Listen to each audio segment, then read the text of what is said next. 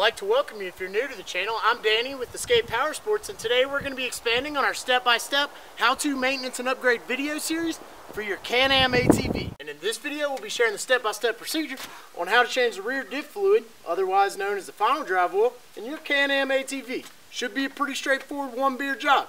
Let's get started. So BRP suggests we change the rear diff fluid, also known as the final drive oil, every 100 hours, 3,000 kilometers, or 1 year, whichever comes first. The book also mentions to bump that up to every 50 hours under muddy, dusty, or severe conditions. And I also like to verify the oil level is about a ½ inch below the bottom of the fill plug every couple months at least, to ensure an unnoticed leak doesn't cost me a $1,000 rear diff. And feel free to pause the video here to see the tools, parts, and beers required to get this easy job done. And here's some good news: this procedure ought to be very similar, if not identical, for almost any Renegade or Outlander you got, as every operator guide I've seen calls for the same 75W140 gear oil for both the rear diff and the gearbox. The only thing I noticed in the operator's guide is some years and models rear diff oil capacity is only 250 milliliters, so be sure to check your operator's guide, and if you have a hard time finding the capacity, leave a comment with what year and model bike you're working on, and I'll see if I can't help you out with that.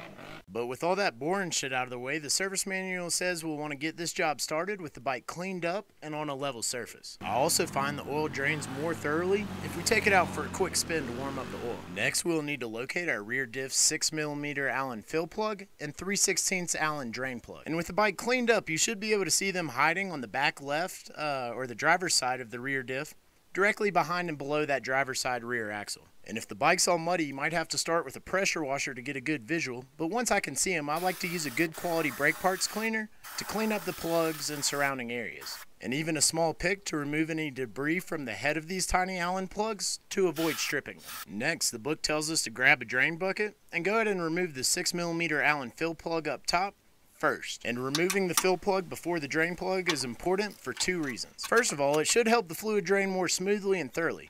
And secondly, and probably more importantly, in the event the fill plug is stripped or we can't get it out of there for any reason, we won't drain out all our precious final drive lubrication without a way to refill it. So this 15mm lower diff receiver bolt was right in the way of my Allen wrench. But good news, it's really not a big deal to temporarily remove it, if necessary, to get a good squared up connection with our tiny drain plug. So frustratingly, a 4.5mm Allen seemed to be too small for this drain plug, and a 5mm was definitely too big. Fortunately, a 3/16 seemed to fit it pretty damn good. Try not to strip it, cross some fingers. Oh, that was easy. Nice. Let's see what this oil looks like. Beautiful. So while this oil is draining all over the skid plate and makes a complete mess of your garage, driveway, or trailer, it's the perfect time to inspect the fluid for any excessive debris, and the color of this fluid actually looks pretty fine. But if yours is black, burnt looking, or all murky like water's gotten into the rear diff, it wouldn't hurt to add some fresh fluid with the drain plug still out to try and flush out any contaminants out of this differential. And if you're finding any of this rear diff fluid information helpful, do me a quick favor and give this video a thumbs up. And once she's finally stopped dripping, we can go ahead and smoothly reinstall the drain plug by hand, being real careful not to cross thread it. And from my research in the service manual, this 3/16 Allen drain plug only requires about 7.5 newton meters or 5 foot-pounds of torque, which ain't much force at all, y'all. So I was sure to save myself the misery of over-tightening and just snug it up tight without bearing down on it at all. Over-tightening would likely strip the head right out of this tiny Allen bolt, or worse, strip the threads in the case of the diff forever. And with the drain plug back in, we can reinstall that 15mm lower diff bolt if you had to remove it, and retighten the 15mm nut that goes with it to the 66 foot-pounds of torque the book calls for. Now that it's time to refill the differential, you'll notice there's really no easy, mess-free way to put it in directly from the bottle, or even really get a funnel in there far enough in the fill hole.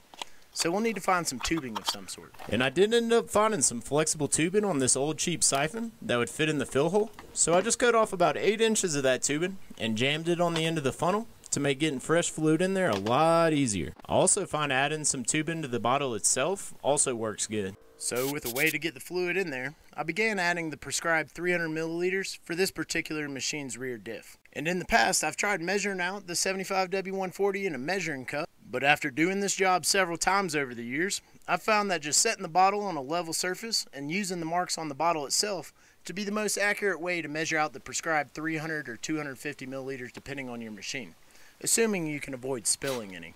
And again, of course the $45 bottle of BRP's XPS 75W140 gear oil is recommended, but I don't mind saving a few bucks on Mobil 175 W140 as it's an API GL5 full synthetic gear oil and meets BRP's requirements for both the rear diff and gearbox for this machine.